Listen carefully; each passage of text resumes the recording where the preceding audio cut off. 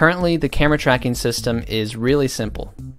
All it basically does is keep the player in the center of the screen and then use this smooth damp method to smooth out the motion a little bit. But there are some problems with this method. One is that the camera lags behind whatever it's tracking. So if you're moving quickly, then the screen is mostly filled up with stuff that's behind the player instead of what's in front of them. So I think there needs to be some sort of look-ahead bias when the player has a high velocity. Also, you can get some weird camera movements and bad framing when zooming in and out. And finally, when the player is on the ground itself takes up about half the screen. So framing like this would probably look a little better.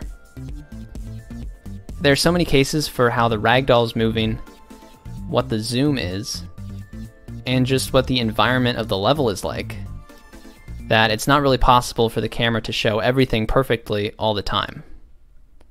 But I have a few ideas on how to make it look good in most cases.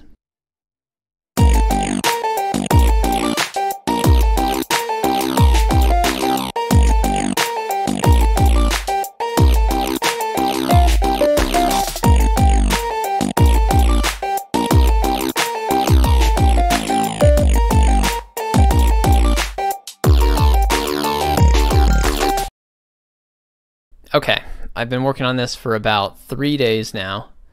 Here's where I'm at.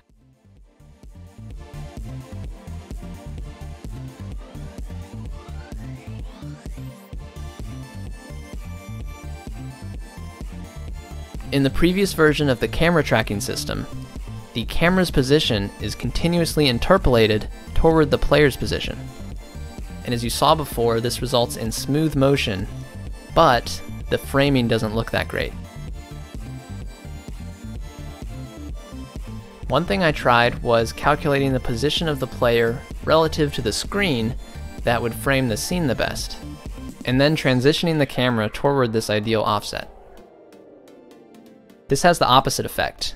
The framing is good, but the motion of the camera is really abrupt, which is especially noticeable when there's a sudden change in the ragdoll's velocity.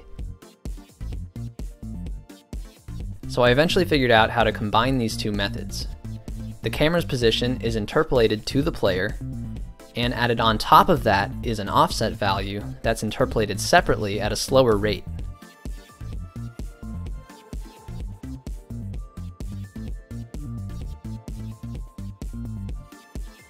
Taking a break from the camera controller, I decided to work on a basic title screen.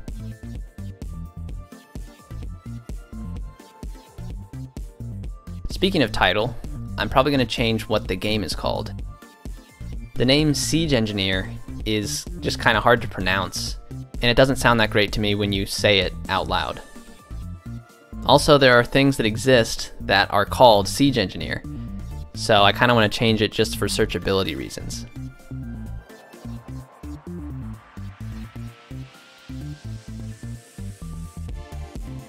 I want the name to convey both the medieval theme of the game and its physics sandbox aspect. The name I like the most right now is Siege Physics. Twitter didn't seem to like it as much, but let me know what you think.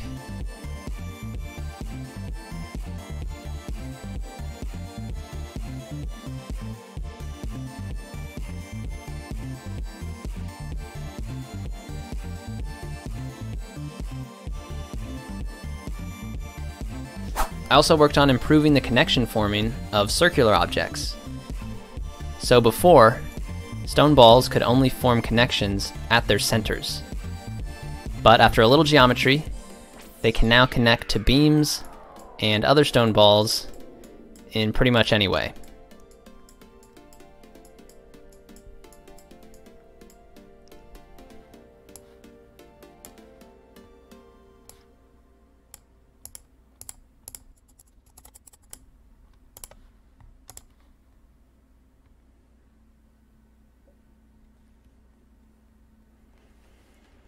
Getting back to the camera controller, I made a few more improvements.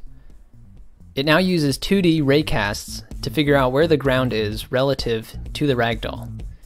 And it uses this information to keep the ground in the bottom third of the screen instead of sometimes taking up half the screen. Also, the camera now zooms out automatically when either the ragdoll is moving fast or to keep the ground in the frame.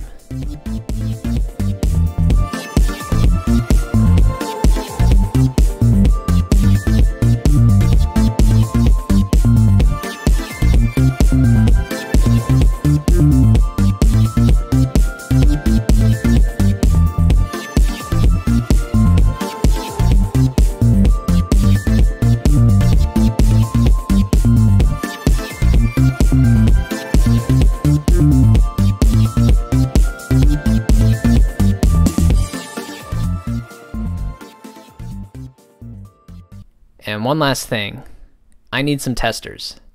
If you want to help with the development of the game by playing early versions and giving feedback, then come sign up. Thanks.